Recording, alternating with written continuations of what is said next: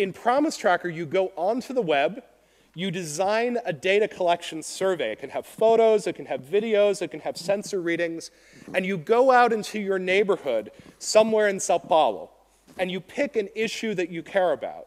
Maybe you care about sidewalks.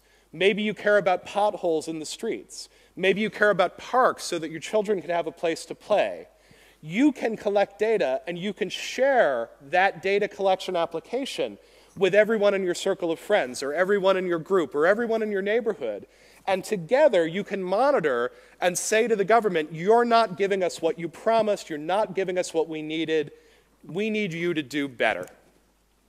This is a form of something that people call sousveillance.